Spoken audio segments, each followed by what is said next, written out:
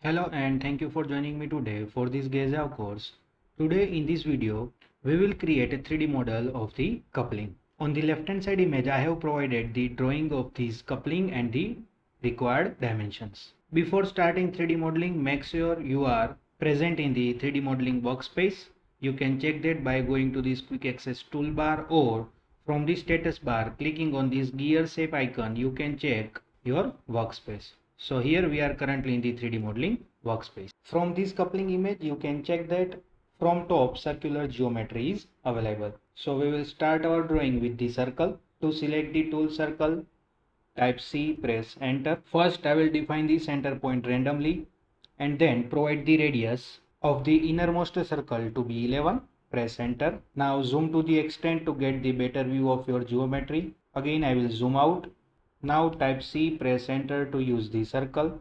Hover your cursor over the perimeter of the circle to get the center point. Make sure you have enabled some of the important object snap tools so that you will get important points.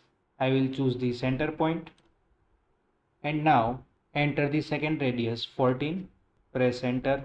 Now again press enter to use the same tool. Select the center point and enter radius 17. I will again zoom out to get the better view. By looking at the top view of coupling, you can see that radius of outermost circle is 26. So again press enter to use the same tool. Specify the center and now enter radius 26.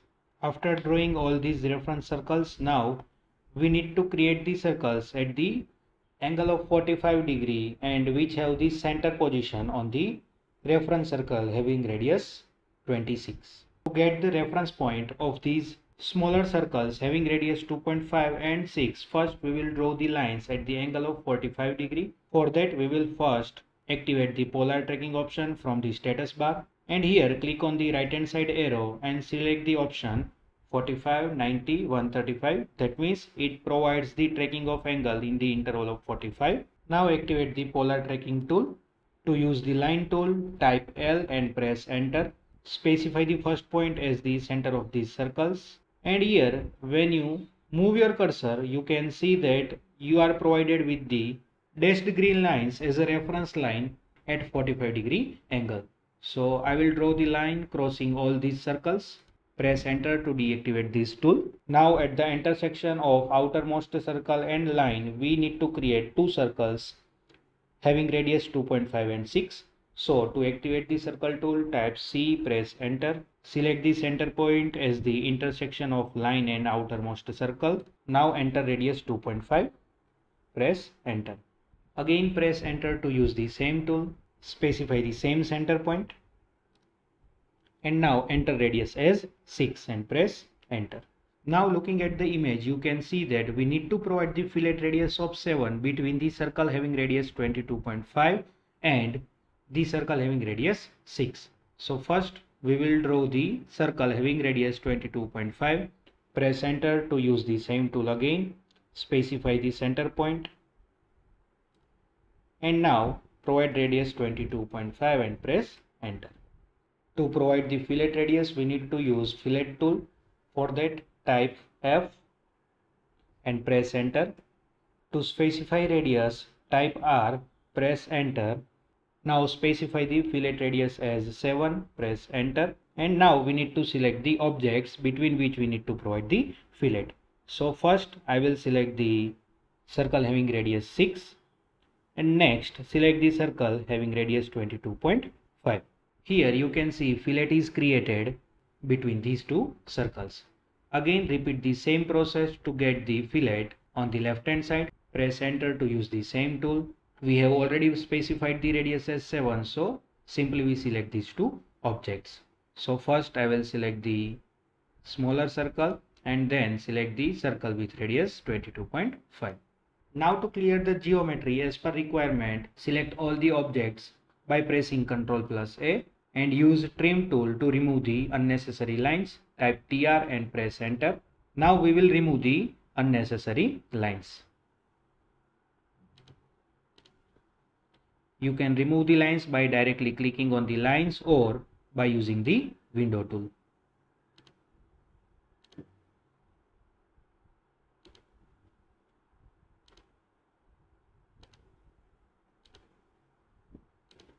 After removing possible lines, press enter. Now again select the remaining unnecessary lines.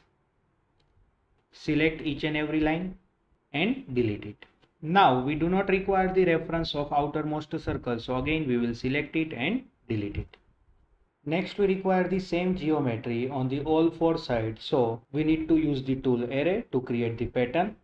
To use the tool array, type array and press enter.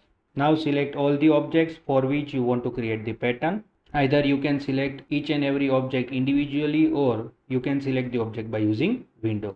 After selecting object, press enter. We want to have the polar array, so select polar. Now specify the center point. Next we want to have the 4 items, so select 4. Press enter and close array. Once you move your cursor over the outer geometry, you can see that all the patterns are grouped as a one. That means it is the single object. To create the individual object, we need to use the option explode. To use that tool, first select entire geometry by pressing Ctrl+A. Now type explode and press enter.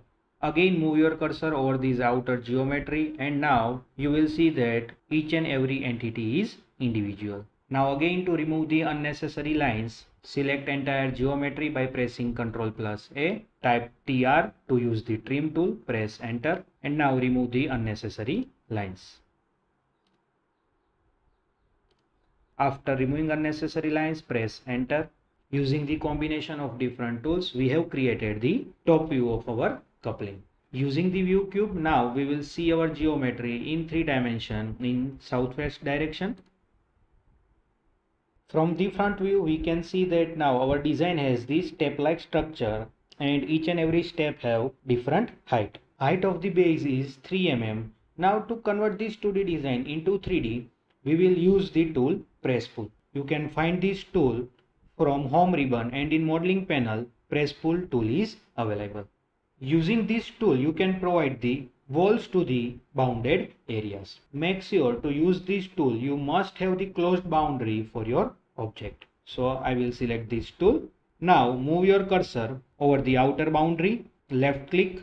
As you left click, now you are prompted to specify the extrusion height. Here our height from the base is 3, so I will type 3 and press enter. Now press enter to deactivate this tool. To get the better 3D view, I will change the visual style from 2D wireframe to shaded with edges.